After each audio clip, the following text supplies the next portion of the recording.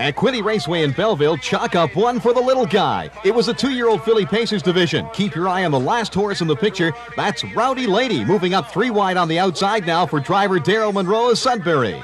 I wasn't really too sure just how much she can go, because I haven't really tested her myself. And the only start I had with her, she did win. She won going away pretty handy. So I thought if I just took her to the back and kind of nursed her around, she's kind of green. If I saved her, I'd have a little punch down the lane, let everybody else do the work, and hopefully get the gravy at the end. And the 2-year-old to watch in coming weeks is Hornby Judy. She won in 2-4 for driver Bill Wellwood.